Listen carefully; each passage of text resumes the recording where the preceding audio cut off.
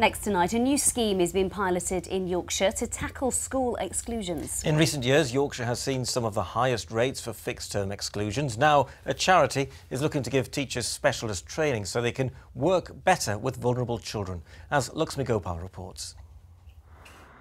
AJ didn't have the easiest time at school.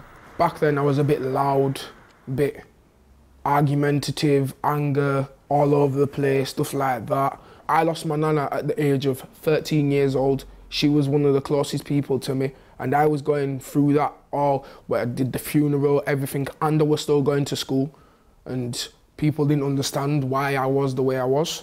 AJ says he got into trouble when he started retaliating physically to his classmates' verbal and sometimes racist abuse. He ended up getting excluded.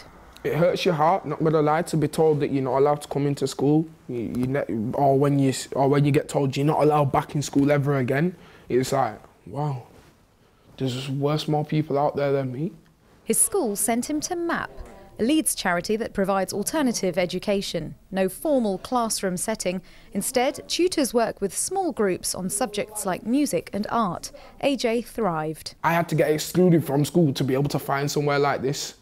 Like, why couldn't you see that he's a good student, but he's just got his problems, and making him come down here after he's been excluded from school? Why didn't you send me there in the first place to give me help? Schools can also send excluded children to pupil referral units. This one is run by Rotherham Aspire, which has around 140 pupils across its sites. We've got a sensory room in here where children come to calm down.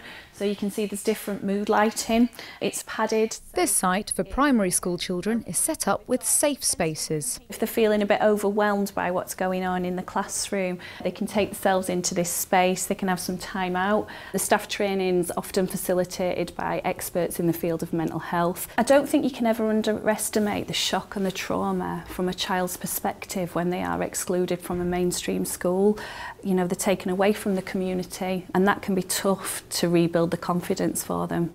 Now, Yorkshire's been chosen for a new scheme by a charity recruiting teachers for placements in pupil referral units to gain skills to help reduce exclusions.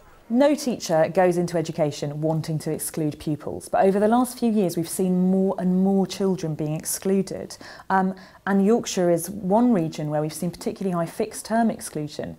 What the difference is trying to do is get more people to really focus on those vulnerable learners and then take that expertise back to mainstream to help young people like AJ before they hit crisis point, so that our schools are just better equipped to deal with pupils' mental health.